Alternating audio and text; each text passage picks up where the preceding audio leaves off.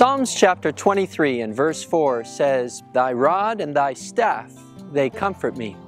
Now, why a staff? Why a rod for comfort? I would think about a tender hand or a smiling face. Those seem to be the right elements to provide comfort. But a rod? A rod is hard. A rod is stern. A rod is stout, not soft. And yet sometimes the sterner virtues of God can provide us comfort, such as when God fights for us and delivers us from our enemies. No soft touch or calm reaction will make a lamb feel safe when he's being hunted by a wolf.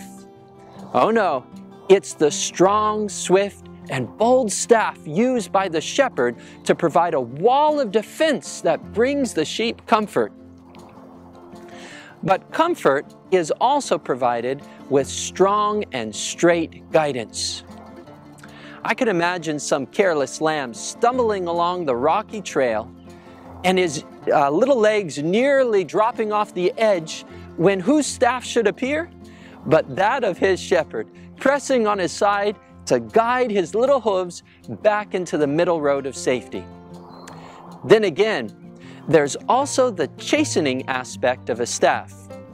I'm not talking about the beating of the sheep by the shepherd, but the firm and kind correction that a shepherd gives to his sheep, or a parent to a child, or our Father in heaven to his children here on earth.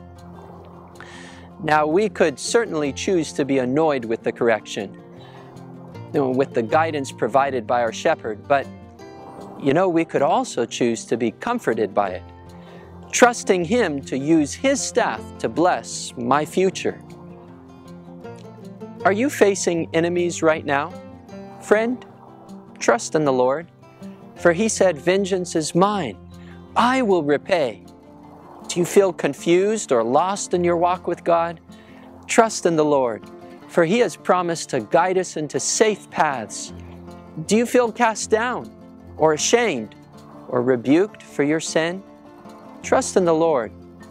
The Lord loves everyone he corrects, and he only chastens to bless.